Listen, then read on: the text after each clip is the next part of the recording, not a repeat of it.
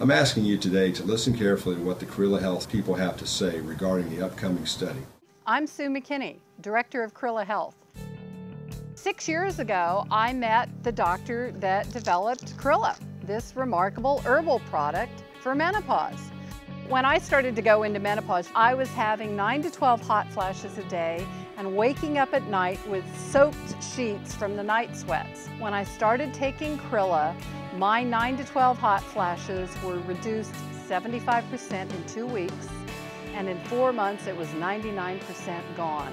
I was back in control of my body. For most women, within the first month, they will see a significant difference in how you feel.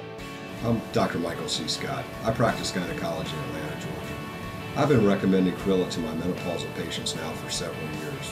I've seen significant clinical improvement in their hot flashes, difficulty sleeping, and overall quality of life from this natural and effective product.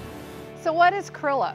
Crila is from Crinum latifolium, an herb that was known in Vietnamese traditional medicine. It was so rare in the wild that it was illegal for ordinary people to use it.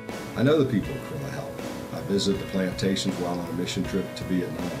I've seen the hard work and dedication they put forth in all their efforts to provide and bring Crila to as many patients as possible worldwide. It's their mission. It's what they do. Seriously consider supporting the research effort. I need your help to bring Crila to the women of the world. Dr. Tori Hudson in Portland is ready to launch a clinical trial on Crila for women suffering from menopause. I need $57,747 to get this done. And you know what? If we go over our goal, it's not just for women. Dr. Aaron Katz in New York is ready to do a clinical trial on Crila for men seeking support for prostate health. It works for men too. We have great perks. We've gone shopping for you. Pin our perks. Look at what we've got. Make a donation.